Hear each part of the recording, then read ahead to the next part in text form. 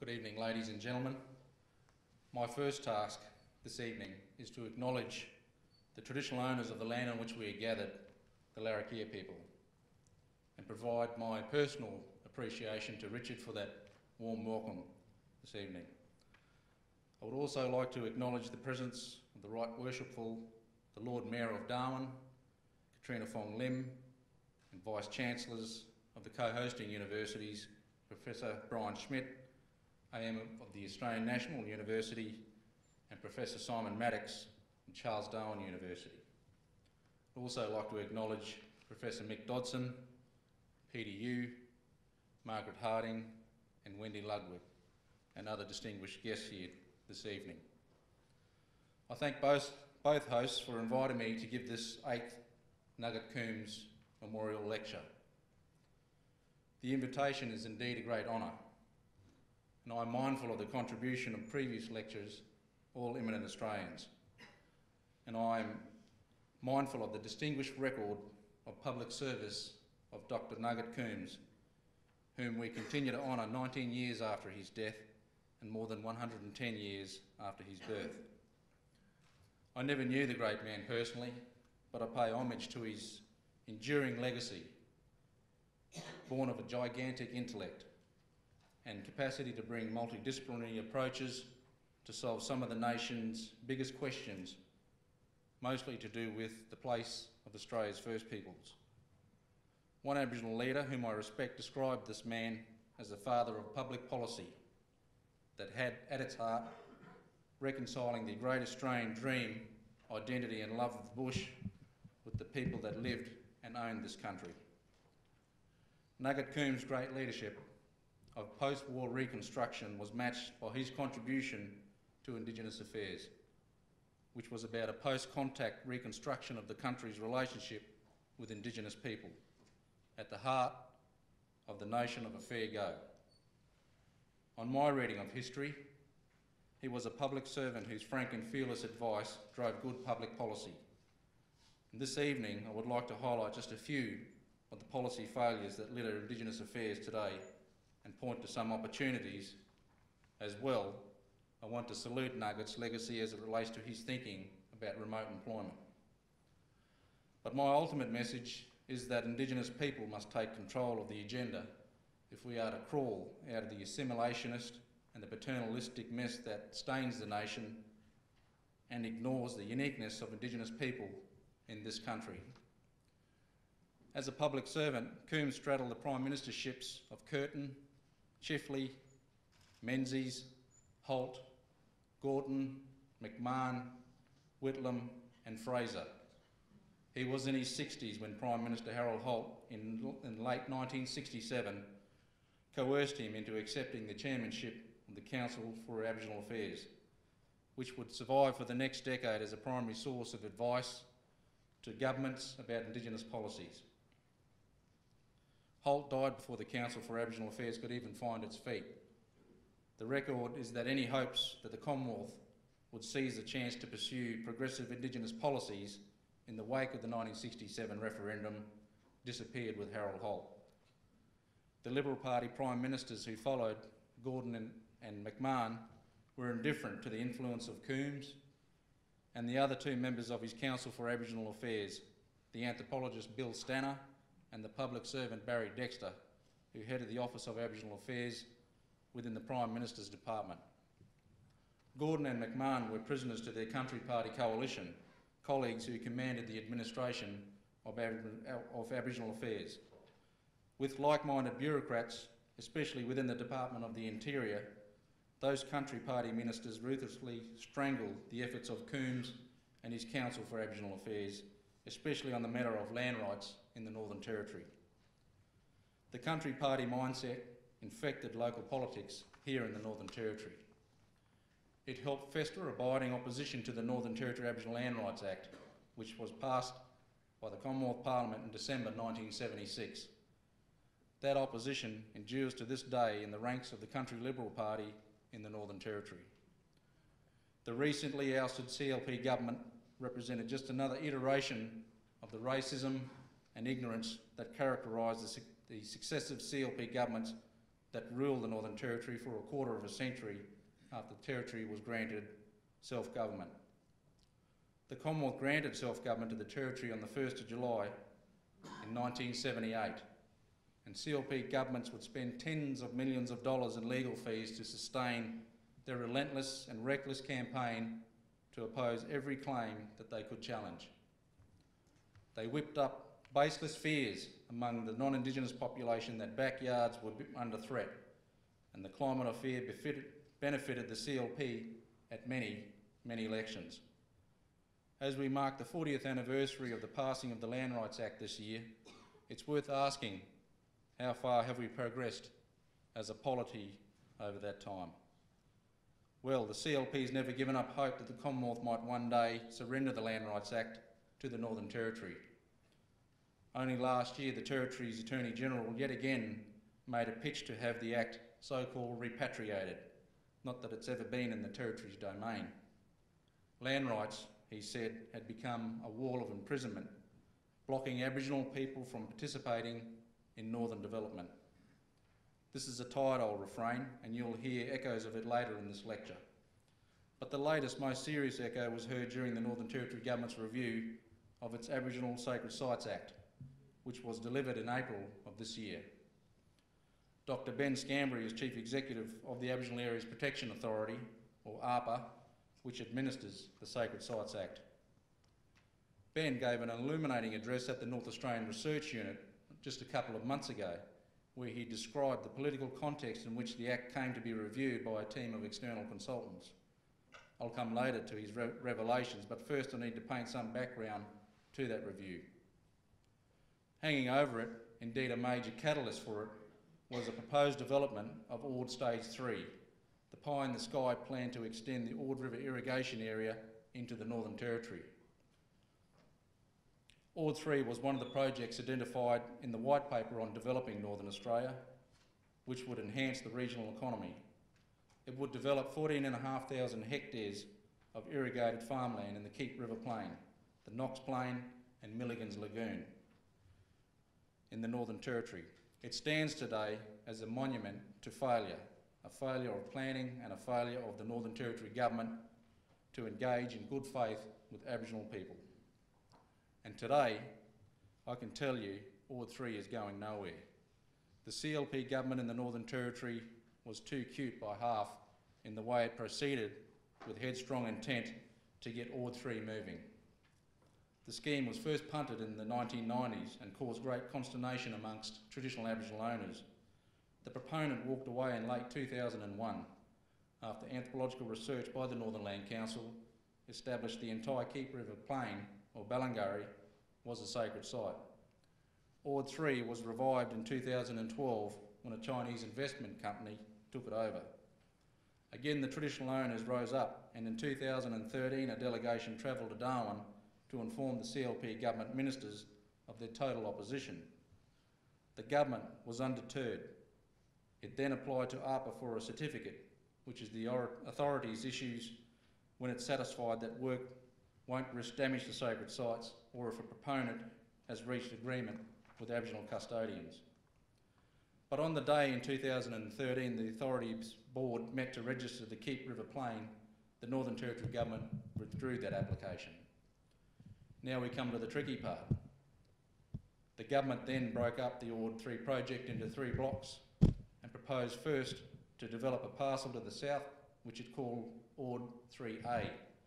It would have required the extinguishment of native title over more than 4,000 hectares, of which 1,800 hectares was earmarked for irrigated agriculture. Plainly, the government's intent was to soften up the native title holders, even though the government's monetary compensation package was inadequate in the eyes of the native title holders who were being asked to have their native title rights extinguished forever. Nonetheless, the NRC had the responsibility as a native title representative body under the Native Title Act to consult with those native title holders, and we proceeded to do that job. We actually secured their consent to negotiate an agreement for Ord 3A, although everyone knew that as a standalone project, the economics would never stand up. And then out of the blue, the government, without explanation announced in April of this year that Ord 3A was off the table, that it would be inviting bids from the private sector to develop the whole of the Ord 3. It would be left to a successful proponent to negotiate a land use agreement and ARPA clearances. The timetable was unrealistic. The CLP government said it would execute an agreement by the end of July. That CLP government, as we all know, was spectacularly ousted in the general election here in the Northern Territory on August the 27th. And I understand Ord 3 went out the back door with them. As a postscript to all of that, let me refer you to a damning report last month by the West Australian Auditor-General about Ord Stage 2. The state originally budgeted $220 million for the Ord Stage 2 expansion. The Auditor-General estimates it will end up costing $334 million, an increase of 52%, and it was delivered 3 years late. And although 27 social infrastructure projects worth an estimated $195 million came in on budget, their delivery too was 3 years late. So where is the accountability here? The West Australian Auditor-General reports that the sustained social and economic benefits underpinning the decision to proceed with this extraordinary investment, $529 million in total, have not been realised. The justification for the whole Ord East Kimberley development, as it's known, relied heavily on addressing socio-economic disadvantage, and for that, read Aboriginal disadvantage. But the Auditor-General says there's no plan to track and assess any improvement of that disadvantage, and I can understand why, because that would be a source of continuing embarrassment. Sure, there were jobs and plenty of training during the construction of Ord Stage 2, but as the Auditor-General reports, this has not been sustained. Nugget Coombs biographer, Professor Tim Rouse, records in his book, Obliged to be Difficult, that in August 1967, nearly 50 years ago, Coombs toured Northern Australia to inspect the sites of mining, pastoral and agricultural investment. At that time, he was about to resign as Governor of the Reserve Bank, and construction was well underway to create the first stage of the Ord River irrigation area. Aboriginal people were being displaced everywhere, and their sacred sites, not directly destroyed by construction works, would later be submerged by the waters of the newly created Lake Argyle. Rouse records that Coombs returned from his survey wondering how Aboriginal people would survive the incipient boom in the north. Coombs told his colleagues he could not rejoice in northern development until he knew how Aboriginal people would find an honourable place within the coming prosperity. His misgivings were well held. I personally travel to Kununurra often in my job, and I can tell you it's the same sad old story for Aboriginal people: abject poverty and misery. That is what Coombs was deeply concerned with. God knows how Coombs, an economist by training, would have received the bleak assessment of Ord Stage 2 by the West Australia Auditor-General. This is why he established the North Australian Research Unit, to provide the research capability so that informed public policy decisions could be made, based on the economic, social, cultural and the political realities of the region.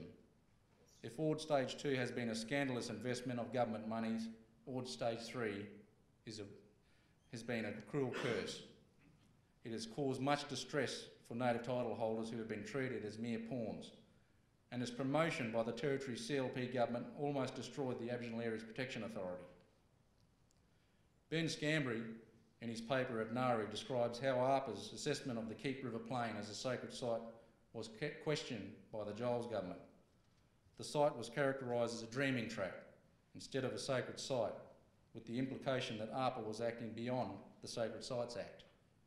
The notion that the board of ARPA could stifle a major development initiative of the government was met, Ben Scambary says, with outrage that, quote, permeated, permutated and seeped through the Northern Territory government agencies.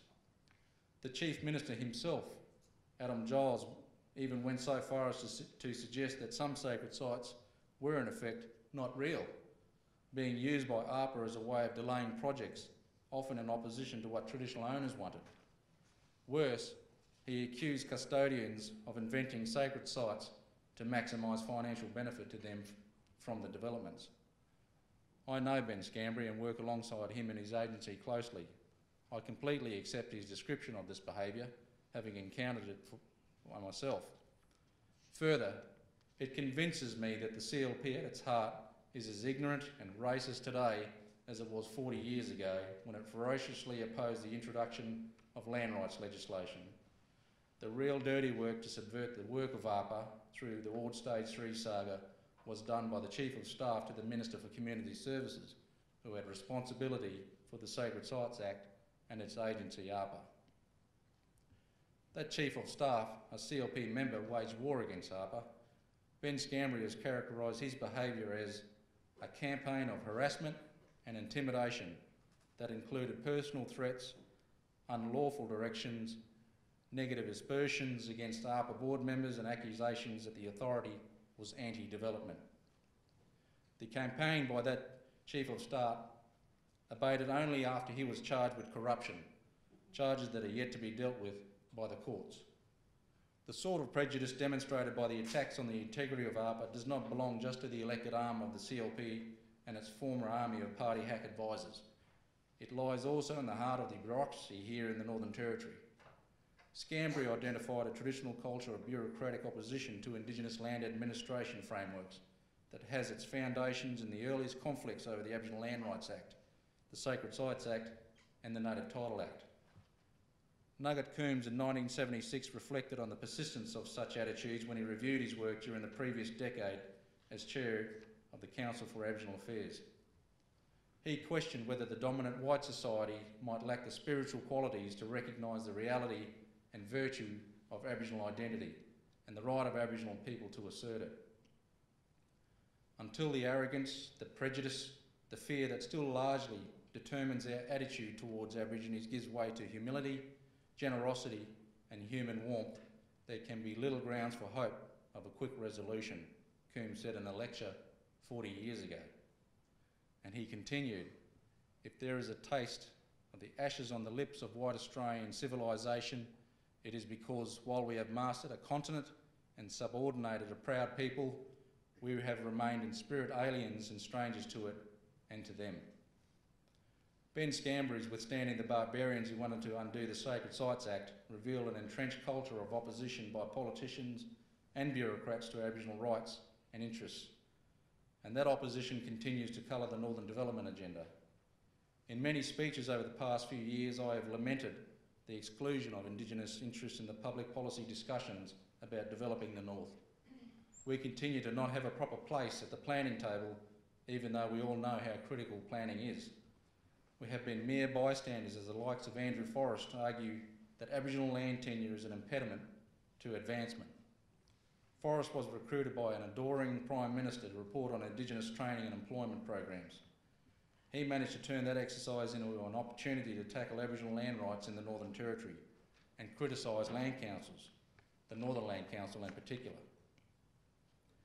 It galls me that a West Australian billionaire miner who's brought trouble on himself by the way his company has negotiated native title agreements with the Yinjibarndi people in the Pilbara gets the imprimatur of the Commonwealth Government to lecture the country about land tenure being an impediment to home ownership on Aboriginal land. Anyway, where's the interest in home ownership in remote Aboriginal communities? Where's the market in communities which are home to some of the most impoverished people in this land? For the record, let me tell you this. The Northern Land Council has received and processed only one application for a private housing lease across its whole jurisdiction.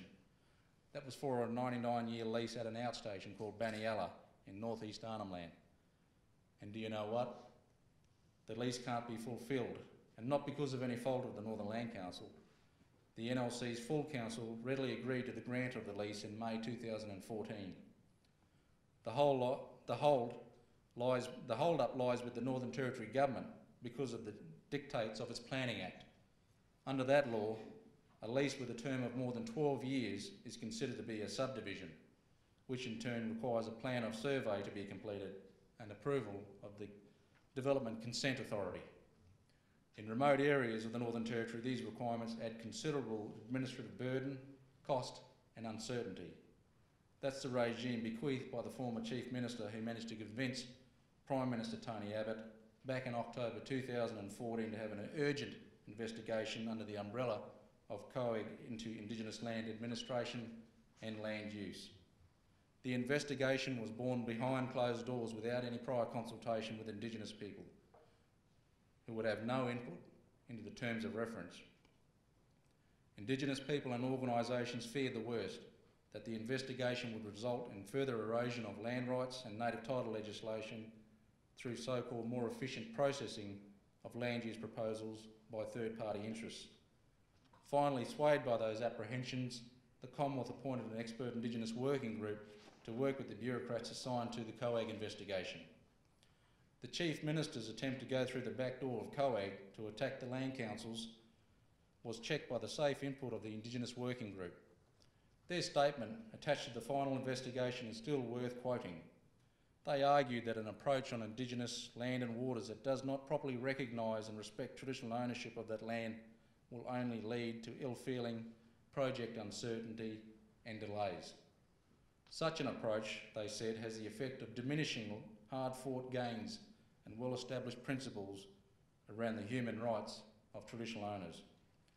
And such an approach, they continued, also has the effect of entrenching the current cycle of welfare dependency and poverty by creating a culture of dependency on government.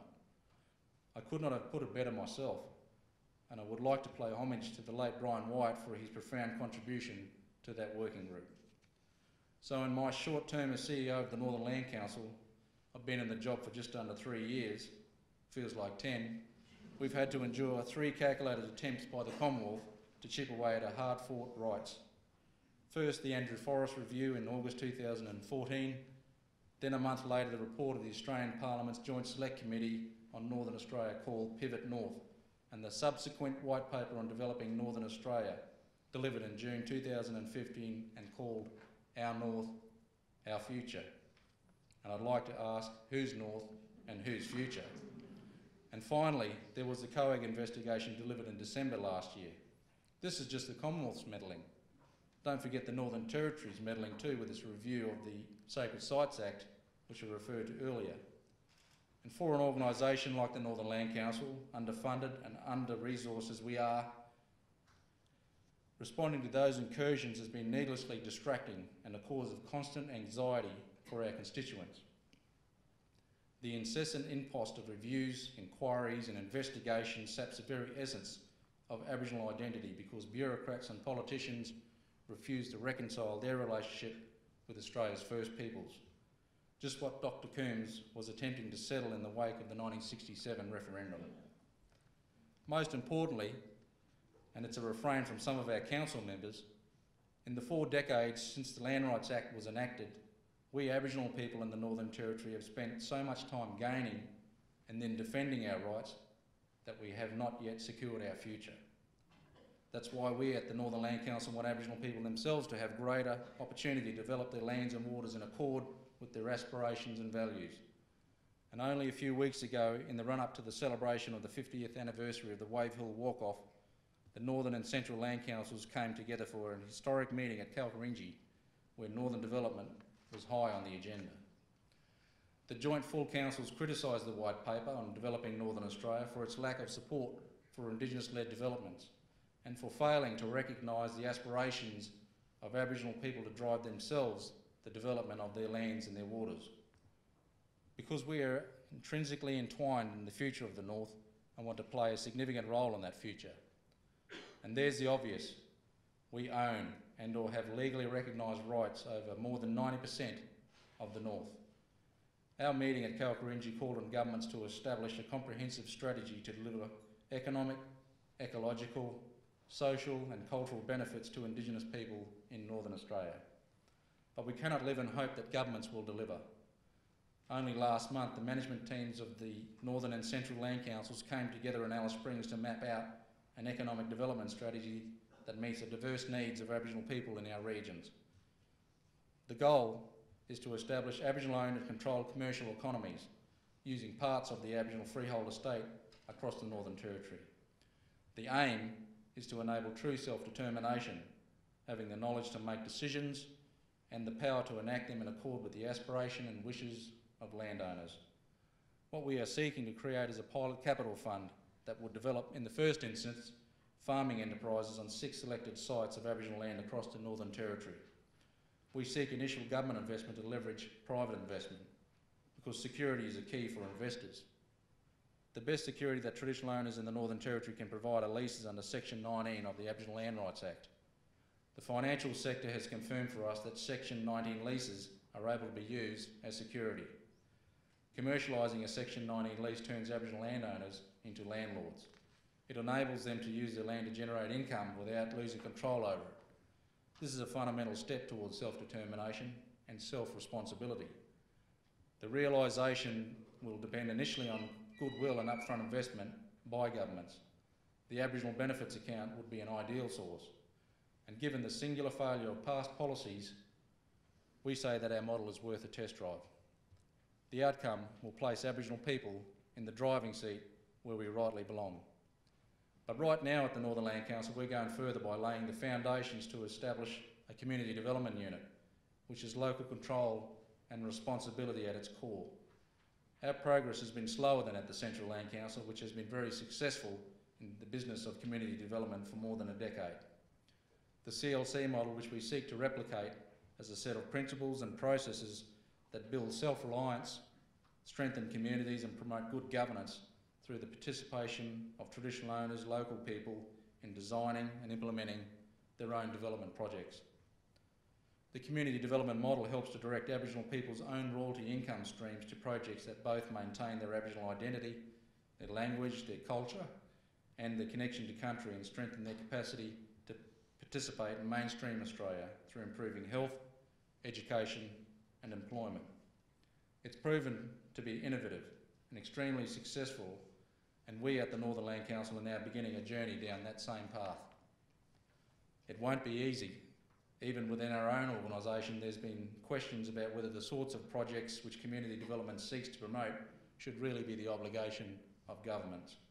In other words, are we letting governments off the hook by encouraging royalty recipients to spend their own money on amenities and programs to benefit their own communities?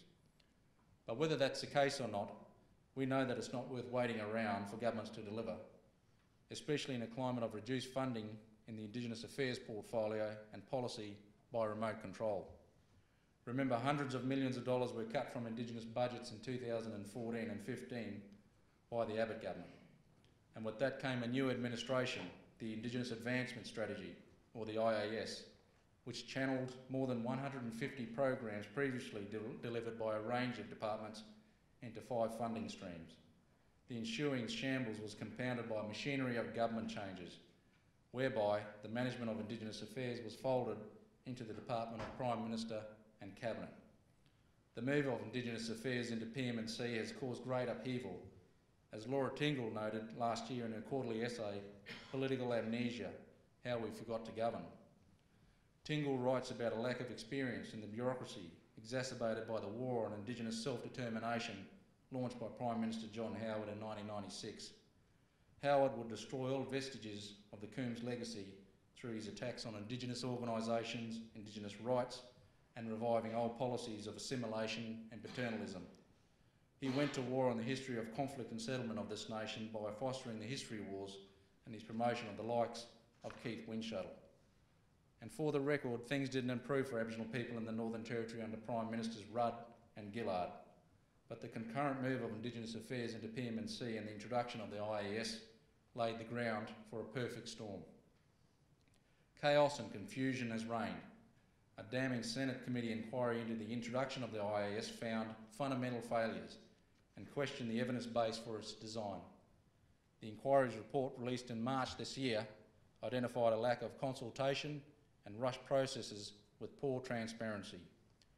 The IAS has all the hallmarks of the Howard government's infamous intervention: top-down, ill-considered policies worked out on the run, without consultation, and implemented with callous disregard for their impact on Indigenous people. The same could be said about the current government's remote job scheme, the so-called Community Development Program, or CDP.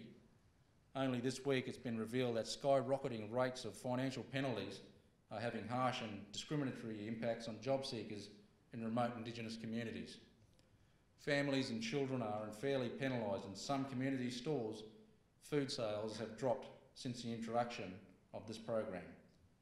The acronym CDP has been cunningly crafted to sound eerily like CDEP, the Community Development Employment Project scheme created on the advice of Nugget Coombs back in the mid-1970s. Coombs' vision for CDEP was beautifully simple, as Dr. Will Sanders described in his Nugget Coombs Memorial Lecture in 2012. That is, rather than pay unemployed benefits to lots of Aboriginal people in remote areas, it would be more constructive for them to be employed part-time by local Indigenous organisations to undertake socially useful tasks. And from this simple idea, Sanders said, was born one of the most significant and, in time, one of the largest Indigenous-specific programs Australia has seen.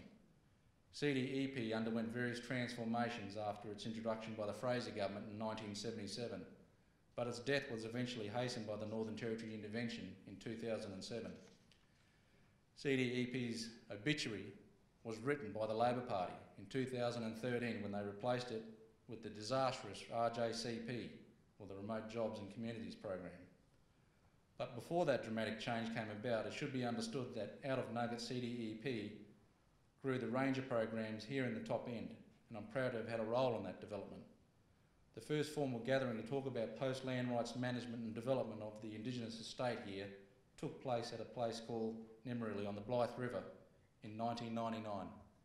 About 80 people attended this meeting, hosted by the then powerful Bowinunga Aboriginal Corporation, that itself has a ranger program for outstations called the Jelk Rangers.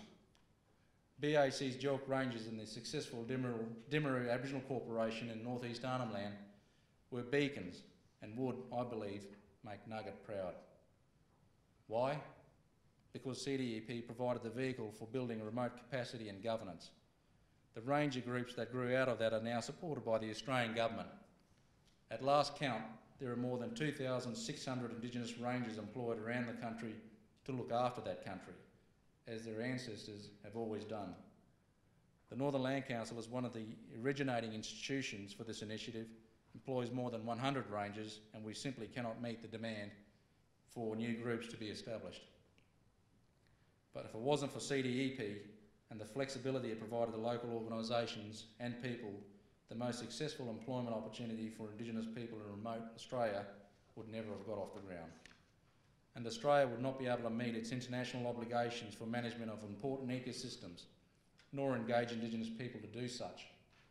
This was public policy created in the bush for the bush. I believe that Nugget opened the door for Indigenous people to lead the agenda, informed by best practice research. This has happened through the establishment of the North Australian Indigenous Land and Sea Management Alliance, or NALSMA, that has been engaged in research and policy development from the ground up since that meeting at Nimmerley. NALSMA is a small institution that I used to head, and it was chaired by prominent Aboriginal leader Peter Yu. Organisations like NALSMA are critical if we are to realise the potential of Northern Australia and its capacity to engage and enhance the lives of the region's most impoverished people. We simply cannot go forth without the knowledge and consideration of the social and the cultural aspirations of the region's largest landowning group. Today, government policies continue to fail spectacularly, and that a failure profoundly affects the everyday lives of our constituents. The state of housing in Aboriginal communities is scandalous. Homelessness in the Northern Territory is estimated to be 17 times higher than anywhere else in Australia, affecting 1 in 4 Aboriginal people. I can't recall seeing so many people living rough in my hometown of Katherine, where I was growing up in the 80s and the 90s. The Northern Territory Government itself has identified a need for more than 2,000 new houses to meet current demands in Aboriginal communities. On other fronts, COAG's closing the gap targets continue to be elusive. The target for closing the gap in life expectancy is not on track. We still finish up 10 years younger than non-Indigenous people. School attendance rates remain static. The federal government continues to throw tens of millions of dollars a year at its remote school attendance strategy to little effect. In remote Australia, the attendance rate of Indigenous children is only 67.4%. That is 19.1 percentage points lower than the attendance of Indigenous people in urban schools. No wonder we're paying the price of state-sanctioned dysfunction as Aboriginal imprisonment rates in the Northern Territory set global records, And still the federal government refuses to have COAG set a new target to close the gap in Aboriginal imprisonment. And now we have the Royal Commission into Child Protection and Youth Detention Systems after the Four Corners laid bare the horrors of the Northern Territory's youth justice system. This Royal Commission will have achieved nothing if it does not come up with real and achievable measures to reduce the numbers of young Aboriginal people being locked up. And I have serious reservations about that, given the impossibly short reporting time the Commonwealth and Territory governments have imposed on this Royal Commission. The Commission has set aside only 25 days for formal hearings. That would make it the speediest Royal Commission on recent record, and I implore the two governments to agree to a more realistic reporting time. At a recent Land Council meeting, I've heard the sorrow and the anger of our members outraged at the treatment of their youth in detention. But there are high hopes for this Royal Commission, and it would be a betrayal of those hopes if its work was seen to be once over lightly or as a feel-good community talkfest. At this stage of this lecture, it might be time to lighten up a little and remind you that there have been a couple of uplifting moments this 40th anniversary of the Northern Territory's Aboriginal Land Rights Act. The first was in mid-June at a small community called Yarralin in the Victoria River District. The Narrabeen people settled at Yarralin in 1973, 18 months after they had walked off Victoria River Down Station, then owned by the Hooker Corporation, the Sydney-based real estate company. And like the owners of ERD Station before him, Hookers had been disgraceful.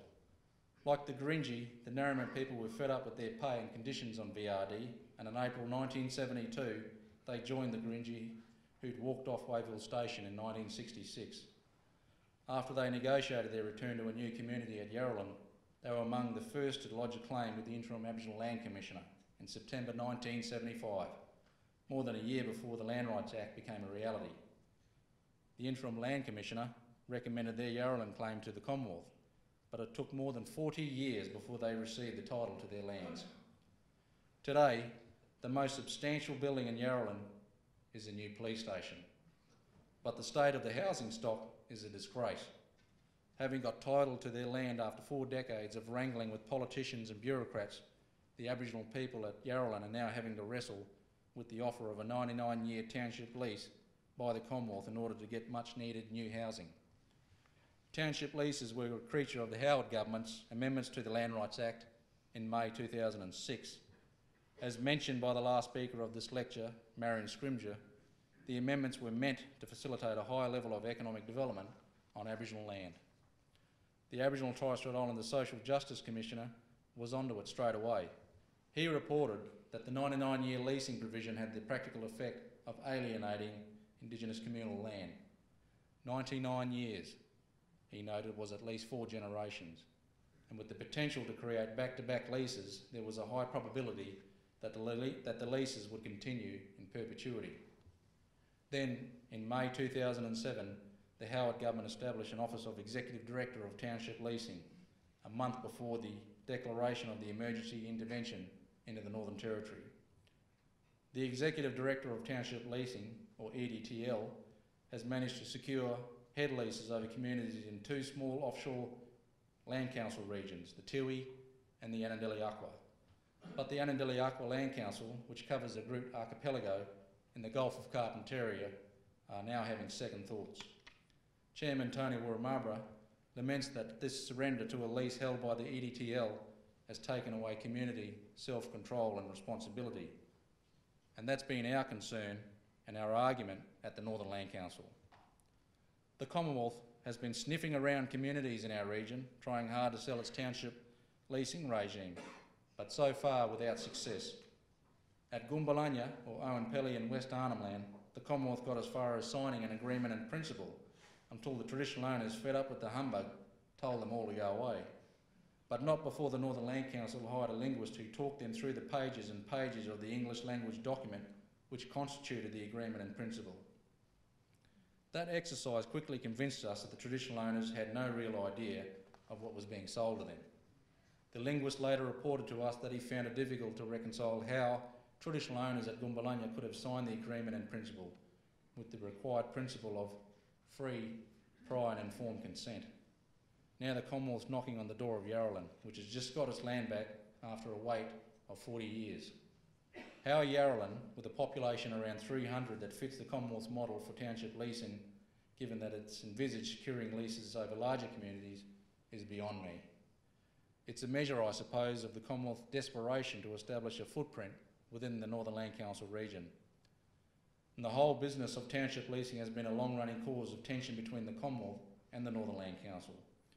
Our argument to the Commonwealth has been, if you're so desperate to get a lease, why not do it under Section 19 of the Land Rights Act, the usual vehicle for leasing Aboriginal land whereby the traditional owners themselves, through a land trust, hold the lease.